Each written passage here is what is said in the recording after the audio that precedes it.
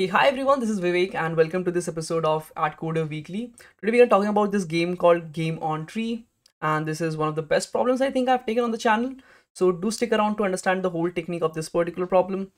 This has multiple logics intertwined, and I'll not waste any time and let's get into the problem. Problem says that you're given a rooted tree with n vertices, root 1 being the vertex, being the root, and for each I, 1 to n minus 1, you have an edge between connecting between ui and vi, so standard tree input. And for each of the nodes 2 to n, we have some integer written on those nodes, right? Some positive integers written on those nodes. Now player Takashi and Aoki is playing this game on this particular rooted tree where they have to move a piece. The piece starts at 1. Aoki chooses a non-root vertex and replaces that integer written on that with 0. So you can choose any node and delete that node and make its value 0. Next, Takashi moves his piece to a direct child. So from any particular piece, you can move to any one of the child nodes. And then the game ends if the piece is on the leaf, right? That's there. Or even Takashi can choose to stop anywhere. So essentially, at any point in time after the second move, Takashi can choose to stop the game. And whichever value you are on is the value of Takashi. Now Takashi wants to increase his value as much as possible. He wants to end at the best possible node or the highest valued node as much as possible. And Aoki is like kind of switching values from some positive to 0. So he wants to minimize the final value at which Takashi ends. And if both of them play optimally, you have to find what is the value that they will get, print the maximum value Takashi can get if both of them play optimally. And this is a very standard tree input. 2 into 10 to the power 5, like almost like linearish kind of thing. Values are 10 to the power 9, all in integer range. So this is there. So once we see this particular problem, the first thing that should click in your mind is that it's a tree. So on tree, we have to play a game. Now, whenever you have a game kind of a setup on tree, right? What can that particular problem entail? I mean, what can that be? Number one, maybe it's direct some observation.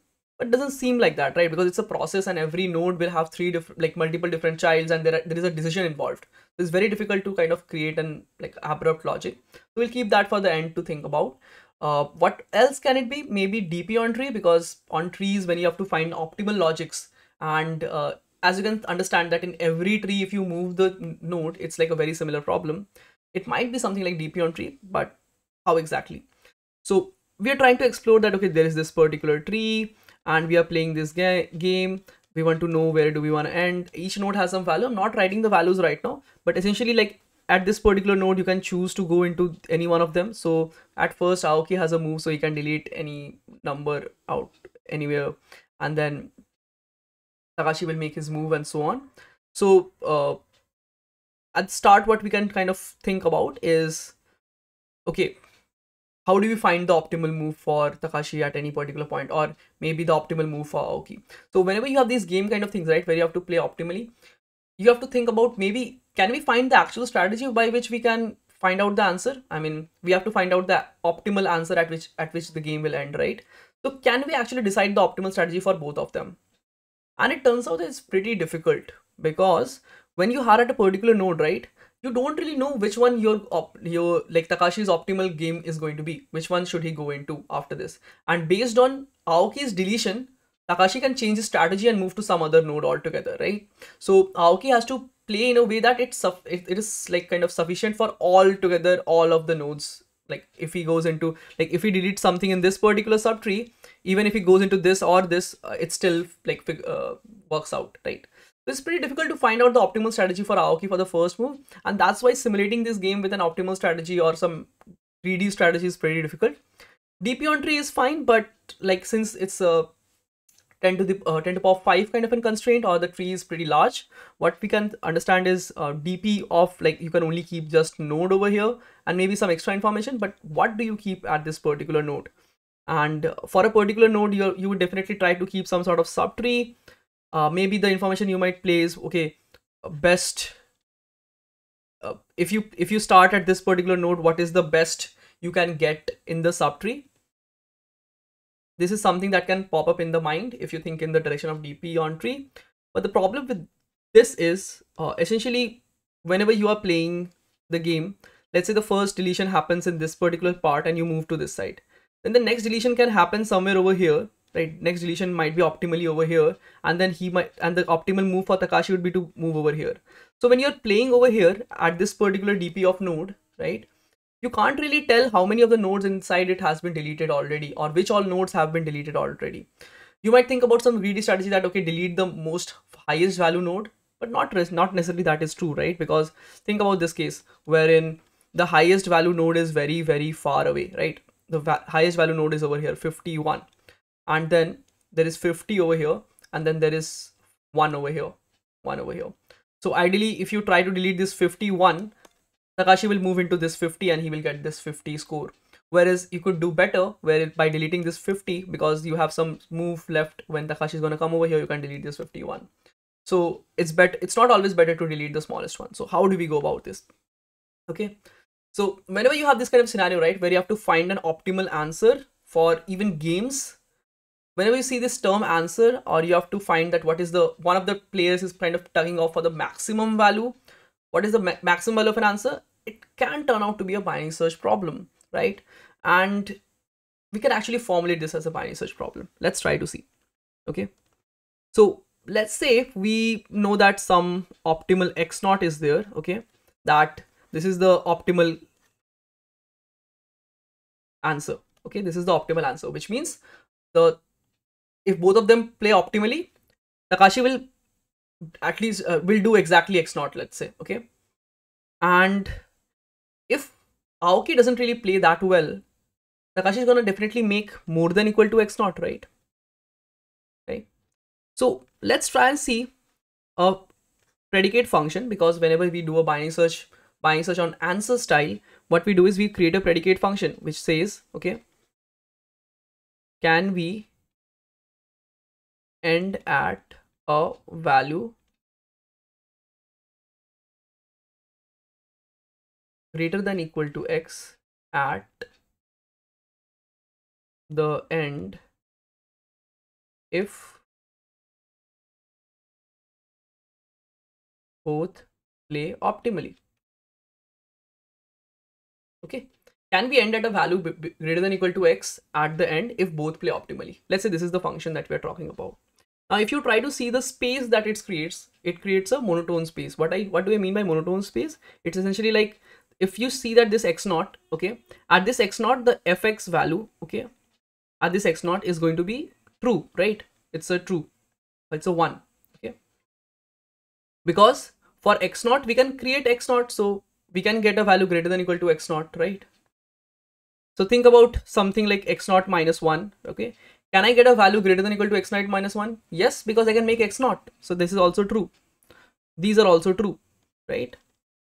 Can I end? So let's say the optimal value, the best you can get is x0.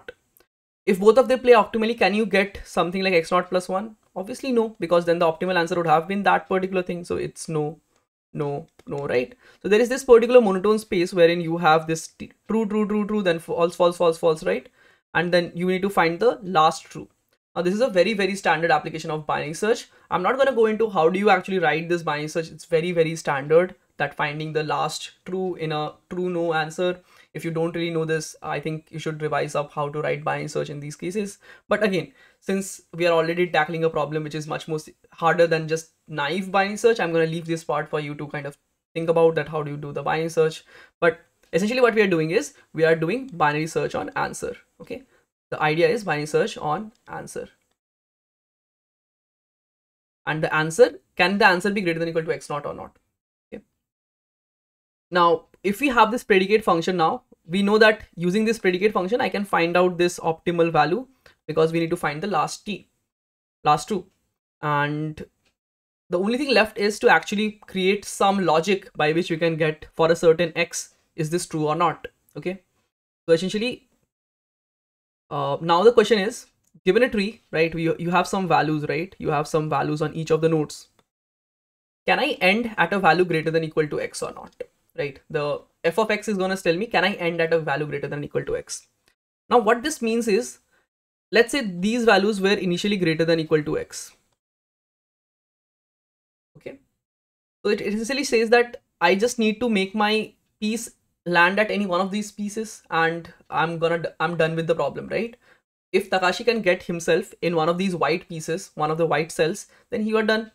And if the blank ones, were initially less than X, so no matter they are there or not, you can just wait there, right? Now, still the game is pretty difficult. It seems that, okay, buying search is fine, but now we are starting over here. How do I decide which one do I okay deletes? It's very similar to the previous one, but now we don't really have the value sense over here. It's just whether it's bigger than X or not. So now once we have this, what we can think about is, okay, now we can do something that we were talking about, TP on tree, right? That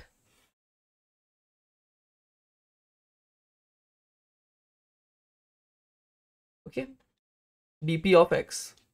Now one thing that you might think about is like, sorry, DP of some node, I will write over here as small n, okay, for some node n, okay.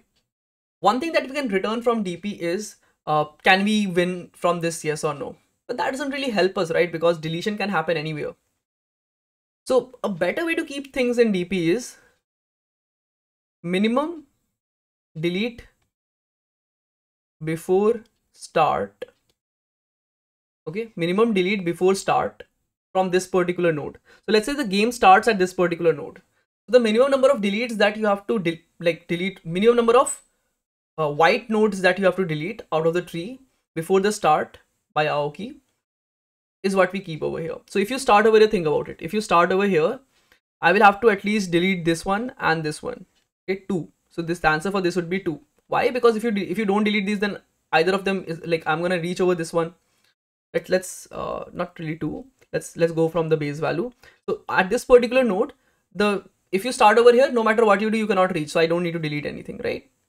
If you start over here, the first move is of Aoki, right? So if you think about it, it's like you have to delete exactly 1, okay, like before the first move of Takashi.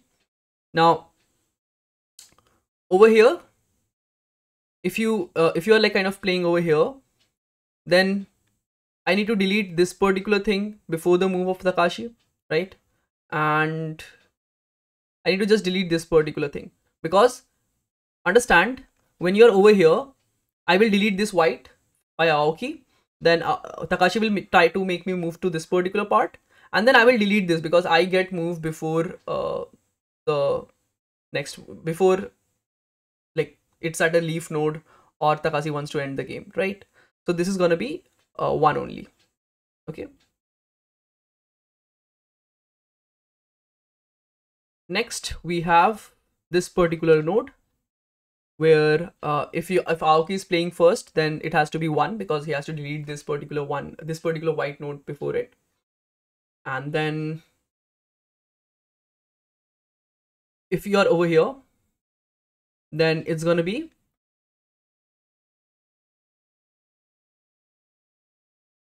1, okay. So the value for this one is going to be 1. Why is that? I can delete any one of them. Let's say I delete this particular one. Okay, I delete this white node. Now the game starts. It's Aoki's move, right? I can go ahead and delete any one of them, and then he's gonna move this side, and I'm gonna delete this particular thing, right? So at least one of the things you need to delete first. When you start over here, you need to delete at least one of the first things, like this one, and then in the first move Aoki will delete this, so you're gonna you're gonna wait till the whole game. So these are the values. At this particular node, we obviously know it's 1. At this node also we're gonna get 1, because what I can do is I can delete this before the start, and then when you start over here, I will something delete like this. When you come over here, I will delete this. When you come over here, I will delete this. So we can do it in just one extra delete at the start. So the way we are kind of doing this is merging the DP values for its child nodes. How exactly is that? Let's say there is this particular node, okay, and there are multiple cases that can happen for this node, which is either it's, sorry, I think I should draw it with white. Either it's white or it's not, okay. Now there are these bunch of childs, okay, and all of them have their own DP of childs. You can easily recursively calculate DP of childs because we are writing it in that way. Now for this particular node, think about it. Let's say it's, forget about the color. I mean, initially you don't need to delete the color over here, right? Now you are over here, and it's before the game starts. Okay, this needs some X number of moves to be deleted before game starts over here. Okay, this needs Y, this needs Z, this needs some W. Okay, now after the first move of Aoki, Takashi is gonna have a choice to move any one of them, right? So Aoki will have to make sure that all of them are ready to be the next move of Takeshi. Okay, so in that case, what he will do is he will actually remove all of these extra things, DP of all the childs, summation of DP of all the childs, before the move starts for Takashi from this particular place. But hey, do we actually need to remove all of them? No, right? Some of them is there. This is the number of whites that you need to move. But even after moving from this particular node to some other node, if it was a black node, right? When you're starting off, Aoki gets the first move, right? So even at the first move also he can delete one more. So I will subtract one and then delete that particular node at the start of the game. So we will take a max with this one, right? And when this is actually a like white node, we definitely need to delete one more from the child because the first move has to be deleted on this particular node. So this extra plus one will happen when this is a white node. So I will say that if it is white of I mean, if this node is white, then I'm gonna delete one more extra, like it's 1 or 0, depending upon whether it's greater than equal to X or not, or else this is the recurrence relation by which we merge, that we find the sum of DPs of the childs minus 1, taken max with zeros, because if all of them are 0, then you get a 0, right? And this is the final DP value of this node n, right? This is DP of n. Now, if you get this DP of n for this particular node, this is the minimum number of moves that is required to be deleted. Recursively calculate this for the whole tree, and a very, very simple idea that if the DP of the root node is going to be equal to 0, which means before the game starts, you don't need to delete anything, which means you're good to go, and Aoki can actually defeat this particular setup. And in this case, if this is true, then we can say that, okay, f of x, right? Like, will the optimal play be greater than equal to x? No, we can say it's a no, because Aoki requires 0 number of moves to make sure that none of the whites are available. So it's a no. If it is non-zero, then it's a yes. And we need to find the last yes in the binary search. So if you think about the complexity, this DP is like a simple linear merging of the childs. So this DP is going to take us order n, right? Multiplied by, we need to do a log of the binary search, and the binary search is going to like the answer can be in the range 0 to max of AI, right? So into log of max of AI. This is going to be the full complexity of this particular solution, right? So this is a very beautiful problem with binary search being used as the initial indicator to find out, okay, what all values can actually be my answer. So it's a binary search on answer, but the check is a really beautiful DP on tree, right? So that's all for this particular problem. I hope you enjoyed this particular technique. This is actually something I've seen before as well in some other game-based DP problems, some other tree-based ideas. It's generally common in tree-based idea itself, binary search on the value, and then it becomes a tree problem. So make sure that you practice this up, code this up after this. Do like and subscribe to this particular channel. And press the bell icon as well, because I do put up some videos periodically on this channel. And if you don't get notified about that, you might miss them. And stay tuned. If you have not checked out the previous videos, do check them out. And in the next video, we're going to come up with some new problem. Till then, see you all. Bye-bye.